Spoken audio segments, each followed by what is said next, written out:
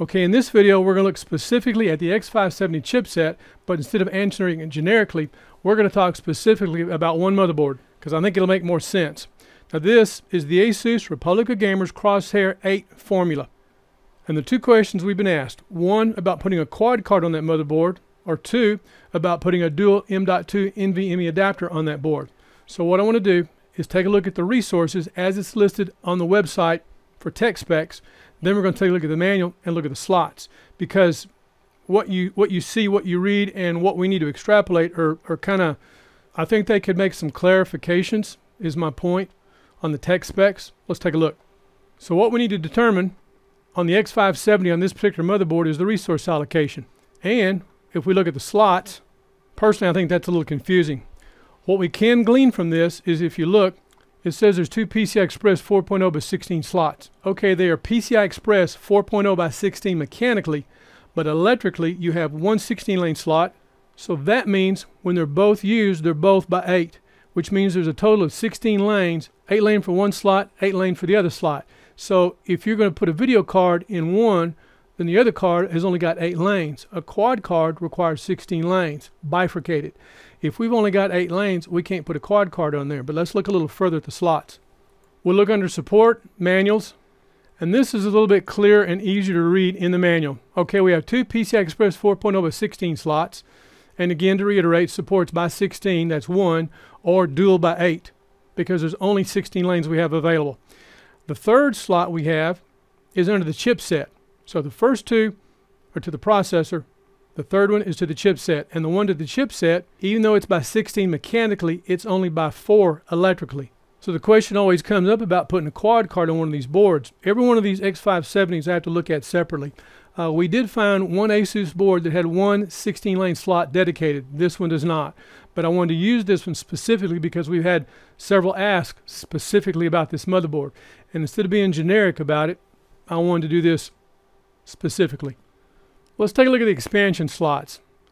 PCI Express by 16_1, PCI Express by 16_2, and PCI Express by 16_3. Okay, if you notice in here, we also can house two M.2 drives.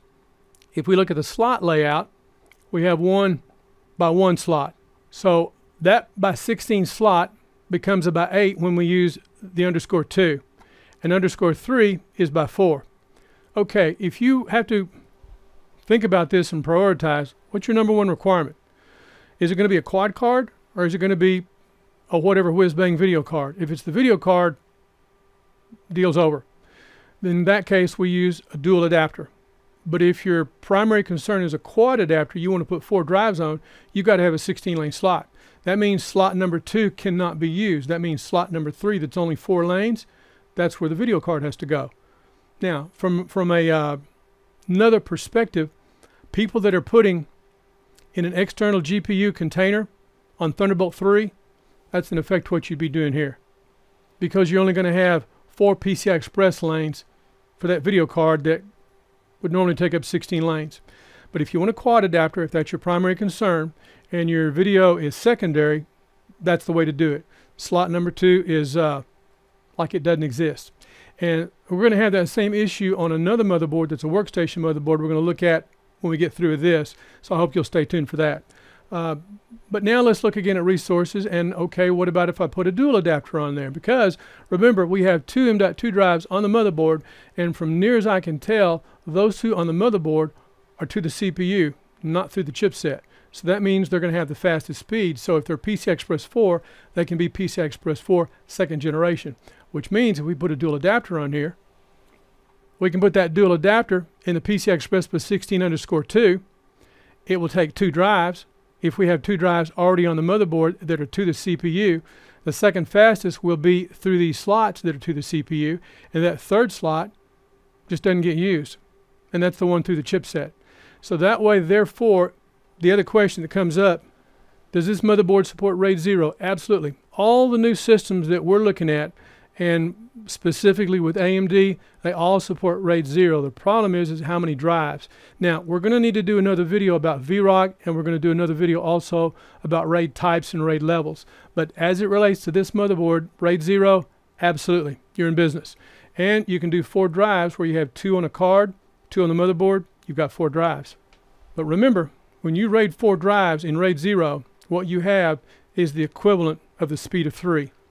It is what it is based on the numbers we've seen. So your results may vary, but that's what we've seen with the Gigabyte TRX40 Designaire. That's what we saw with the X399 on the Gigabyte. So, and I would expect the same kind of performance based on numbers we've looked at and what other vendors have talked about as we go forward with the WRX80.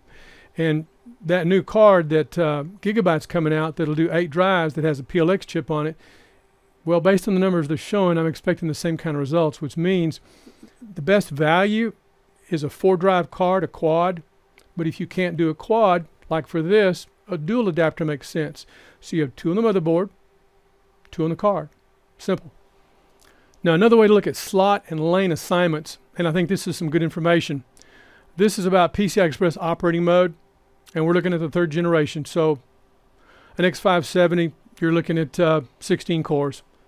Good round number. And if you're working with the Adobe After Effects multi-frame rendering CPU optimization formula, then you've got your CPU cores times 4 equals RAM, number 1. Number 2, you've got CPU core count equals VRAM. So based on resources and based on that formula, this is a pretty good thing. So with slot number 1, you'll have an 8-lane slot and an 8-lane slot on number 2. And then number 3 is a 4-lane slot. And the 4-lane slot on number 3 is through the chipset. That's the slowest. And it also outlines here with the M.2_1 and M.2_2. Both of those are PCI Express 4. So based on what we know, since we don't have a diagram layout of the motherboard, based on what they're saying, those are through the CPU. That's a good thing. So 2 questions asked, 2 questions answered.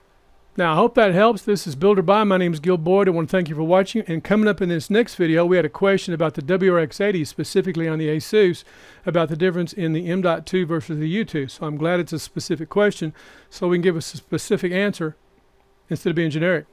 On to the next video.